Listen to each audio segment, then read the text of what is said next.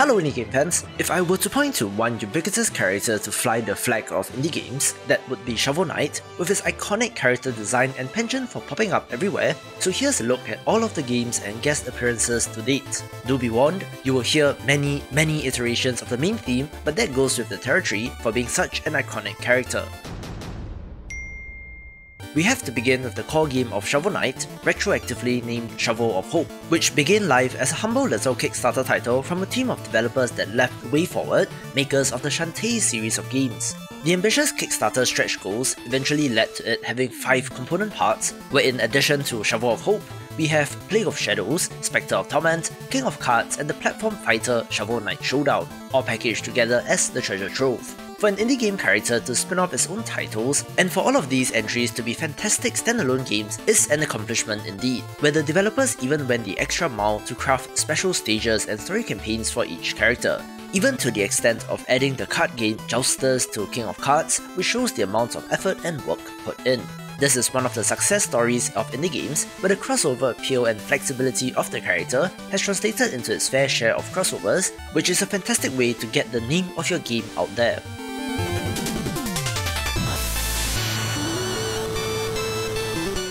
We'll go in alphabetical order, beginning with Aegis Defenders, a side-scrolling pixel art tower defense game where your party of adventurers have to protect their village from a powerful empire. Shovel Knight is both a playable character and an NPC in this, with the iconic shovel digging attack and the downwards pogo thrust are present, where it's interesting to see him in the tower defense title.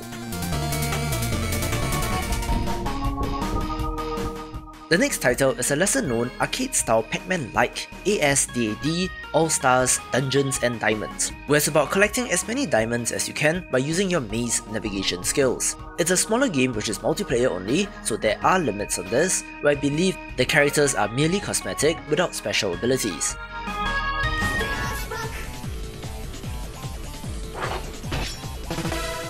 It seems as though Yacht Club Games have a decent relationship with Japanese developers, and Inti Creates in particular, case in point being Azure Striker Gunvolt 2. Shovel Knight is a special boss fight which can be accessed by scanning the amiibo, looking to be quite an intense fight with all the expected moves. One of the more unique appearances for heroes is Blade Strangers, a fighting game of all things, where we did get a much beefier version of the character. The more realistic and humanoid proportions of the character is a neat alternative as compared to the retro look, but this game is basically a best of indies as well, with appearances of characters from Isaac to Cave Story, and while it isn't a mainstream fighting game that is played at tournaments, I do think that it's still a pretty neat title.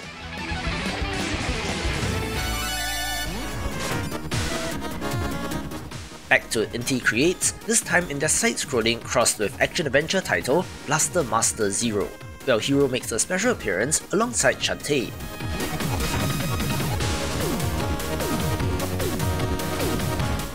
One thing that I love about this series is the size of the characters in relation to the level, where our character is very small which just looks adorable, and the portrayal of Shovel Knight in an action-adventure Zelda-style setting is neat as well, and just shows the possibilities of the character down the line.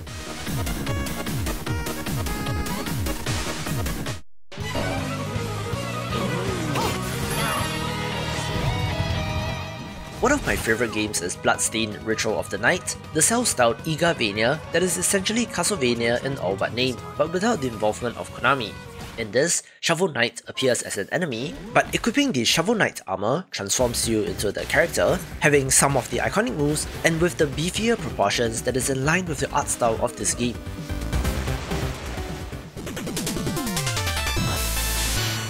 Shovel Knight has been such an iconic character that crossovers are not limited to indie games, this time appearing in the Ubisoft-published, free-to-play platform fighter Brawlhalla. But he didn't come alone, having Black, Plague, Spectre and King Knight being included as well. I have to say, developer Blue Mammoth Games is absolutely killing it with this game, having crossovers with all sorts of IPs across a wide spectrum, from Teenage Mutant Ninja Turtles, Kung Fu Panda, Steven Universe, Adventure Time and more, so having an indie character alongside all of these is amazing indeed. Creepy Castle is a wonderful 8-bit adventure RPG that mixes a large variety of genres, where both Shovel and Plague Knight make a special appearance, but this game is a hidden gem worth a play. One of the more recent appearances is in Cyber Shadow from January this year, where it was the obvious tie-in since Yacht Club Games was publishing that after all. The crossover comes in the form of amiibo support, where the fairy versions of Shovel, Plague, Spectre and King Knight are in this, each granting a unique colour palette and some unique interactions, which, like Blaster Master Zero above, looks absolutely adorable. There have been a number of weird crossovers, the first of which is Dino Run DX, one of the original Endless Runner games, which did get an indie pack crossover with everything from Hyperlight Drifter, Night in the Woods, Super Meat Boy, Spelunky, and of course Shovel Knight, where the Shovel Knight dinosaur does look very weird indeed. And see if you can spot and name your other favourite indie characters in this video. If you enjoy crossovers like me, smack that like button and subscribe to the channel for more indie game goodness.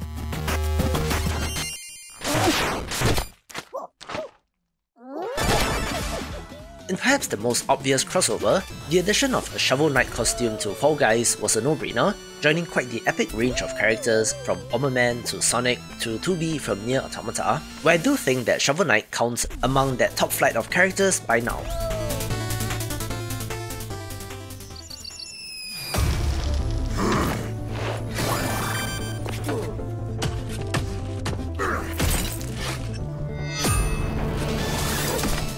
Remember when I said that things would get weird? Well, I do think that the For Honor crossover takes the cake, not only inserting the iconic helmet into the game, but also adding various stickers and decorations to this medieval combat action game.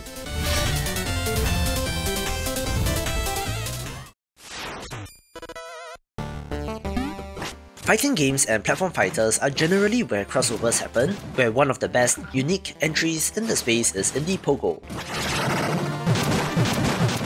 Yes, while it is a platform fighter at its core, the pogo in the name means that your characters automatically jump whenever you touch the ground, so there's a lot of aerial combat and maneuvers, making it quite different in terms of how it plays. The other commonly used areas for crossovers is local multiplayer titles, where the party platformer Move or Die does feature our hero as a playable character, although it is cosmetic here, but I do love the interpretation and adaptation of the art style of this developer. Another interesting crossover is Mutant Mud's Super Challenge, a super difficult 2D retro platformer that meshes together nicely with the original design of the character. Most interestingly, our hero swaps out the shovel for a gun, in line with the mechanics of this game, but a gun, that's quite an interesting departure.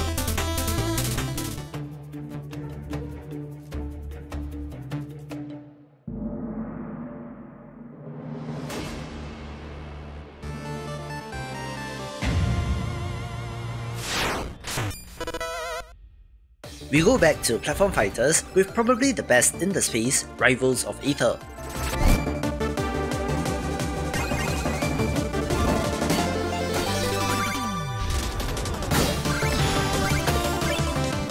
It's another obvious crossover, since I do think that this is the most technically sound platform fighter in the indie space, where lots of care has gone into the addition of this character, from adapting the sprites to look similar, adding alternate colour palettes, and even the addition of the digging, gems, and fishing mechanics.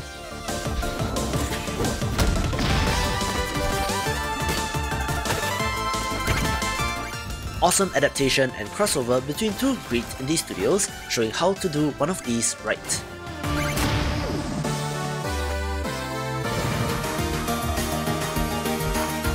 The voxely action-adventure RPG Referral was a decent little action title, and that also features some indie heroes, including Shovel Knight, among the who's who of indie gaming legend.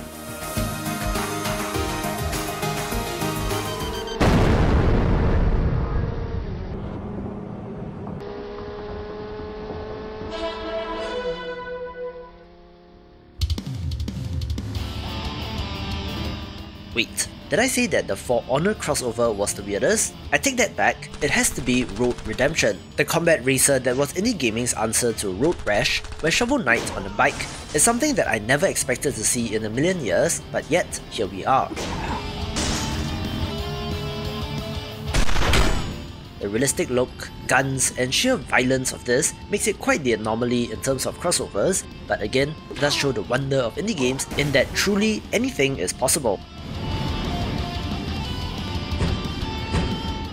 If you know of any other very weird crossovers, I would love to know, so do pop it in the comments below.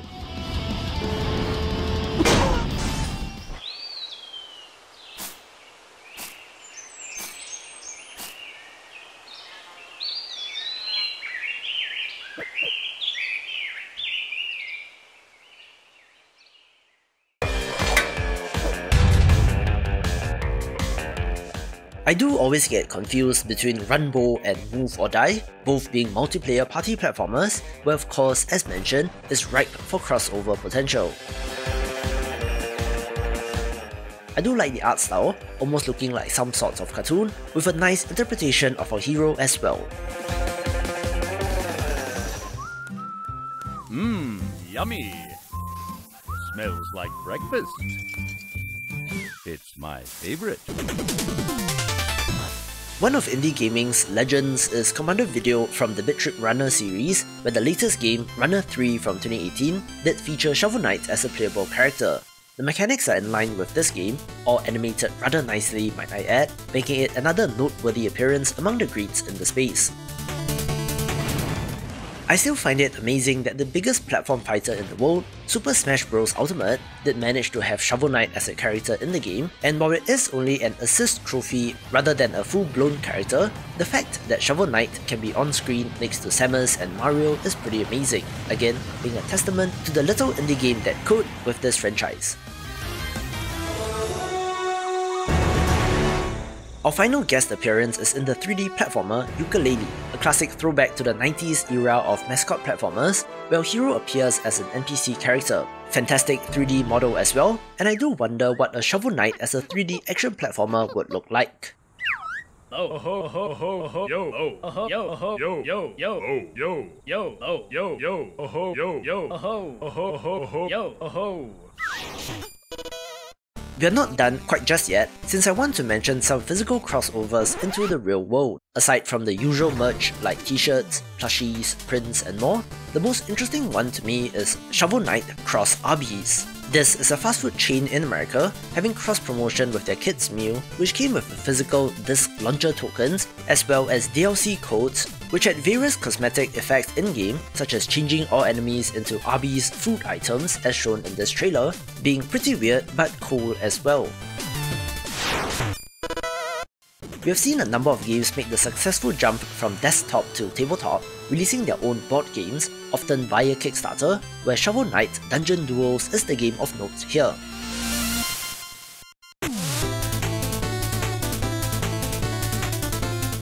Players control different coloured Shovel Knights and must attack enemies, collect treasure, avoid traps and fight bosses, where the player with the most treasure at the end of the game wins.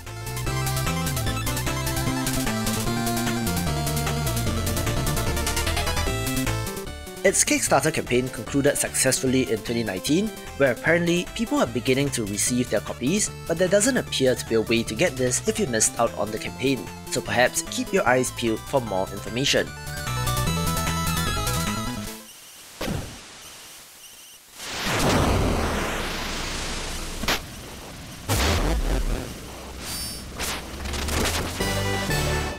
We have seen the sheer mainstream appeal of Shovel Knight, being able to be put in virtually all sorts of games, but I do want to close off with a look to the future.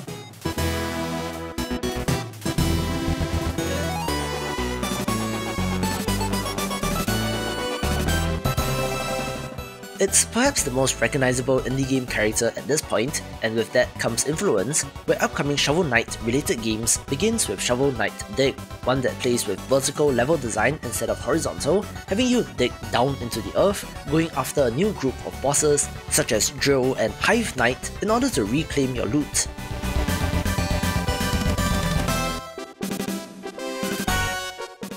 as a roguelite with procedural generation, so yet another new genre for our hero.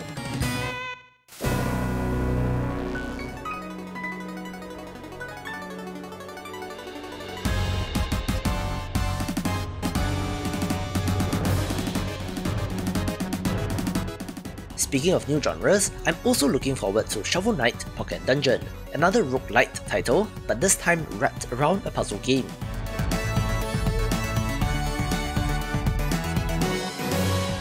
You're able to attack enemies which are grouped together, moving around the grid while enemies and items continually fall from above, where the matched 3 elements does intrigue me the most.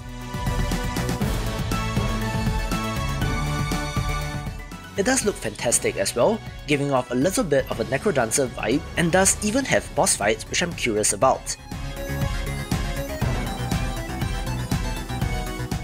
As for the rest of Shovel Knight, Yacht Club Games have said that they are working on new projects and new IP, so not exactly Shovel Knight content, but a Shovel Knight 2 in the near future is a very likely possibility. And based on what was shown here today, the future is very bright indeed. For my picks of the best current and future action platformers, watch these videos and I will see you after the jump.